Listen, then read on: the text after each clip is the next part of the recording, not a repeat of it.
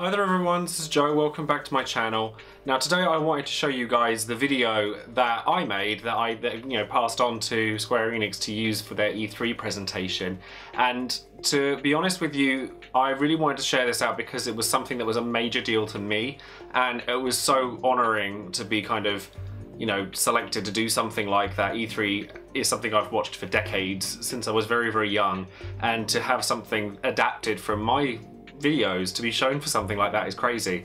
So I'm not going to go on too much, I just kind of want you guys to sit and chill out and watch it. It's all about how to play FFTCG and the reasons why I like it so much, and that's pretty much it. So hopefully you guys enjoy it and you'll see the differences between my version of the video and Square's version. So if you wanted to check out their version, I'll leave a link in the description box below. There you go. And it's at 1 hour 48 minutes and 44 seconds if you want to see mine, and then the Break Zone following me, who are also content creators for FFTCG, so don't forget to subscribe to them as well, because they do a lot of good work and we just want to support each other and make a really good community out of this. So as I said, I'll leave it for now, and I'll be back in a moment after you've watched this video, so I'll see you in a bit. Hi there everyone, my name is Joesephyr and I'm here to talk to you guys about the Final Fantasy trading card game. I hope you're all having a really great time, and I just wanted to go over with you guys maybe an introduction to the game itself while going over some of the rules and the objectives of the game. And I also wanted to explain exactly why I enjoy the game as much as I do. Now for me personally, I've been playing the game and doing coverage for it on YouTube for over a year and a half now, which is since the game came out, and I wanted to share with you guys why I enjoy it as much as I do.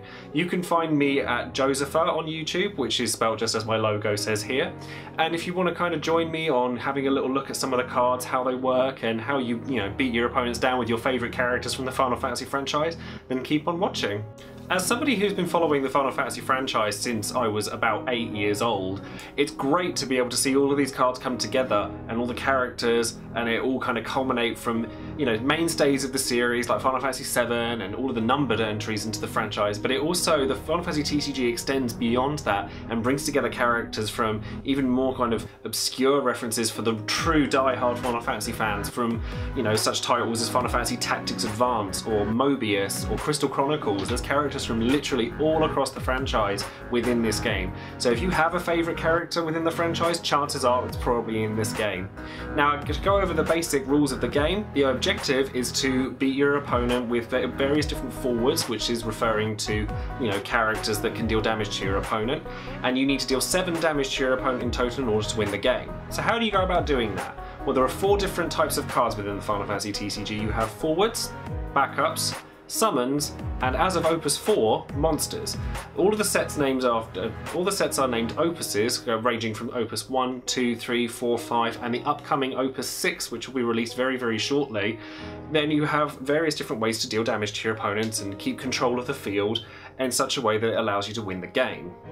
Now, as I've already said, there are 4 different card types, which are forwards, monsters, summons, and backups. Now, all cards have one thing in common, and that is a cost to play them. And you'll look in the top left corner of any card, there will be a numerical number, and then the colour of the card as well. There are 8 elements within Final Fantasy TCG, which are fire, ice, water, wind, earth, lightning, light, and dark. Now, light and dark are slightly special when considered against the rest of them, because they can be paid for with any colour, although you can only ever have one light or dark card out at any given time. Now, the way that you generate the ability to be able to play these cards is through CP, or crystal points. Now, there are 2 ways to generate CP, one of which is to use backups, which we'll get to shortly, and the second of which is to discard a card from your hand. You draw 2 cards in every turn in this game, as opposed to the one that you would normally draw in any other game, but the reason for that is because the resource management in this game is slightly different. By discarding a card from your hand, you generate 2 CP of the colour of the card you discarded. Now, you only need 1 of those CP to match the colour of the card you're trying to play, which opens up a great number of possibilities for you to play multicoloured decks. But you have to, say you were to discard a fire card to generate 2 fire CP, those 2 CP can be put towards any other card that you wanting to play. For example, if you wanted to play a 4 CP card that is fire, such as Tifa, you would need to generate at least 4 CP to play it, at least one of which needs to be fire. Now, going into forwards now, we're going to talk about how those work. Now, forwards are your primary method of dealing damage to your opponent and from stopping your opponent from dealing damage to you. Forwards always have a power rating in the bottom right-hand corner of the card, and that ranges from anywhere from 1,000 for sort of smaller forwards all the way up to 10,000 so far, and there's room for, you know, future sets for the cards to get bigger even than that. And that is your way of kind of comparing how powerful your forward is against your opponents. So we'll get to combat shortly, but forwards are your primary way of dealing damage to your opponent and to stop your opponent from dealing damage to you. Now, backups are usually cards that are kind of supporting roles, and when you play a backup, it is treated as a card that has passive effects or activated effects, and you can use those to then generate CP for your further cards that you're wanting to play. Like I said earlier, there are two ways to generate CP. One of them is to discard cards from your hand, the other is to dull one of your backups, which is to turn it sideways, and that generates 1 CP of the colour of the card that you're dulling. And this means that as you pick up backups to play onto your board, usually by discarding cards to pay for them, it then kind of alleviates the need to discard cards from your hand to pay for further things later in the game. So it allows you to play bigger things more frequently. You can have a maximum of 5 backups within your backup zone, and this means that making room for important abilities that you want to play, whether they be passive abilities or abilities you want to be able to use on occasion, is very, very important in making the choices between which backups you're choosing to play. Now, monsters are slightly different and are newer to the game than the other 3 card types, having been introduced in the 4th set of the game named Opus 4. Now, monsters work slightly differently. They are similar to backups in that you play them and they don't necessarily do something straight away when they come into play. They are kind of just sort of sitting in the sidelines playing a supporting role, but they can't be dulled for CP like backups can, so they can't be used to pay for other cards. What they can do, however, they fulfill different roles. Some monsters can turn into forwards and therefore sort of be treated as an attacker or a defender to try and progress the stage of the game. Others have abilities that can remove other cards from play, things like Dragon, which is used to generally remove forwards off the field. Or you can get cards like Schrodinger, which was introduced in Opus 5, which do have an ability when they come into play, but this one is kind of special because it's a randomized effect depending on what you have on the top of your deck. And then the last card type is slightly different from the other 3 because all of the other 3 card types have something in common in that they're treated as characters. Because when you play a character, it stays on the board. Summons, on the other hand, are slightly different. They can be played at any time and in response to something you or your opponent is doing at any given time. They activate their ability no matter what it is. For example, we'll use Odin here, who can remove any forward that costs 4 or less from the board, breaking it or putting it into the break zone, essentially destroying the character. And you go straight into your break zone, and it is a one-time use thing, and it does its job and it leaves. Both summons and monsters are very, very important to any deck because they can be used to progress the game without necessarily dealing damage to your opponent. Keeping an advantage over your opponent is one of the most important things in any card game, particularly this one. Okay, so now we know how to play a card within Final Fantasy TCG, but what are the cards actually useful for? So if we go over how turns work, the first thing that you will do in a turn is activate all of your cards. Activate means turn any cards that you have dulled or turned sideways to use their effects or attack with back up so that they're ready to be used for the turn. Then you have your draw phase, where you will draw 2 cards from your 50 card deck, and then you have a main phase in which you can play any cards or abilities during your turn that you want to activate before you going into an attack phase. Now when you go through your attack phase, you can attack with any of your forwards that you currently have out, one at a time in order to try to deal damage to your opponent. There is also an advanced mechanic called party attacking, which is obviously a throwback to most things in Final Fantasy where we always have a party, but that's something we can get to later. But attacking with your forwards gives your opponent an opportunity to block with one of their own forwards. So let's say that I have a Steiner out because I'm a massive Final Fantasy IX nut, so I'm going to use Steiner as an example, and your opponent has a Tifa out. My Steiner has 6,000 power, and my opponent's Tifa has 4,000. If my opponent chooses to block with Tifa, her 4,000 power is not big enough to counter my 6,000 power Steiner. So therefore the Tifa would be broken and put into the break zone. Basically, your power number in the bottom right hand corner also serves as your health. So if enough damage is dealt to your forward to break that threshold, then that would be enough to break the forward and put it into the break zone. If your opponent chooses not to block your forward and not to lose their guy, then they can take a point of damage.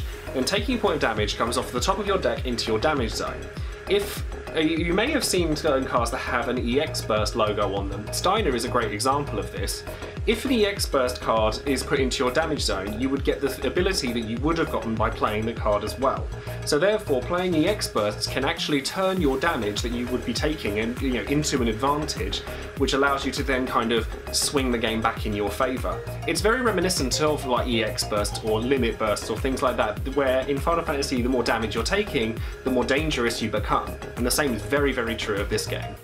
And then finally you have a main phase 2, where after you've attacked you can then choose to play other cards or continue to play abilities and things like that during your turn, and an end phase where you then pass the abilities to your opponent, the ability to play to your opponent. So why would you want to play FFTCG? Well, from a personal standpoint, as I said previously, the level of detail and celebration for the Final Fantasy franchise is a massive draw for me. There's such a huge range of characters that you can love and get to know and play, even characters you've never necessarily heard of. I mean, there are characters that I've played that I didn't know about as well as I'd like until I haven't played the game and then gone and researched them later. Characters like Mira from Crystal Chronicles is a character I didn't know very well previously, but now I love the character. She's great in the card game and she's a really cool character in general. But there's just so much variety and things that you can do to cater to your own playstyle, and it can be whether you love the flavour of the franchise. If you love FF7, there's a starter deck for that, and there's a ton of different Final Fantasy 7 cards. If you're a fan of Final Fantasy 13, there's actually 2 starter decks for that one. You know, FF14, FF2 even, you know, there's so much variety where you can pick and choose what you want to play, and that's a really, really big thing for me. The resource management of the game is something I also really enjoy. It's something that you have to kind of think very carefully about, and the strategy not only comes in how you build your deck, but how you pick and choose when and what to play at any given time, and that's a really fun factor for this game. And then even if you go into the top competitive levels of the game, no 2 decks ever look the same. It's very well balanced. Like, there's a lot of really strong cards, but it's very rare that anything ever becomes kind of top tier even. I hate to use the word tier, but it's like there's such a wide variety of good cards that you're pretty much never going to go wrong. It's very accessible, it's very easy to pick up, and it's one of those beautiful games that has that ability where it's easy to learn but it's difficult to master, and that's one of my favourite things about this game. There's a lot to really love about this. If you love Final Fantasy and you love the franchise as much as I do, then definitely try this game out because it's a fantastic celebration of the franchise. If you guys need any further information about the game, then by all means check out Square Enix's Final Fantasy trading card game website, or if you're picking up some of the star decks and you want to learn a little bit more about what to do with them, then you're more than welcome to check out my YouTube channel, which is Joesephyr, as you can see by the logo I've just put down again, and I will take you through kind of the easiest ways to get into the game as an easier way as possible. And there are plenty of other resources around. There are Facebook groups, there are Discord groups, there are you know, plenty of other YouTube channels that you can check out, but there's tons of resources out there to get you into the game. So if you want to try this out, then by all means. Anyways, thank you very much for watching. I hope you really enjoy this, and I really hope that you get into the game and you can come and check it out and come and enjoy the game with me and the rest of the guys who play it. Now here's another group of guys who would love the Final Fantasy trading card game just as much as I do, and they're the Break Zone, and they're going to be here to talk to you about various different events and ways to play the game with new people all across North America. So thank you very much for joining me, and I'll hope to speak to you guys soon. Thanks very much. See you later. Bye. So yeah, that's pretty much how it all went down, and as you can see, it doesn't take long for my appearance to change. You know, anyone who's followed my channel for a long time knows that my hair colour changes, my face structure changes. Like, I have a beard right now and I've never really done that before, and you know, it's just one of those things that I like presenting myself as somebody who's a bit of a chameleon and someone who changes quite a lot. But yeah, so my version is slightly different for theirs, so as I said before, if you wanted to check that out, then check out the link in the description box below. One of these days I'll get that phrase out correctly. But that's it for this video, so thank you very much for watching, and for all of you that are supporting me on my Patreon page, then thank you very much. If you'd like to check that out, then I'll leave a link to that in the description box as well. If you have any ideas for videos that you'd like me to do, or whether it be about FFTCG or something completely different, then please leave a comment below. If you wanted to, you know, have a little look and talk about sort of the video that you've just seen, then you're welcome to comment on that too. I actually checked out the Twitch chat while this was being played because I was a little nervous that everyone was going to read me to filth, and they actually didn't. Everyone was really positive about it. So that was really, really encouraging. So anyone that's been supporting this channel so far, thank you very, very much. And hopefully I'll get to see you guys soon. Thanks very much for watching, and don't forget to subscribe. Never forget to do that. Thank you again. See you later. Bye.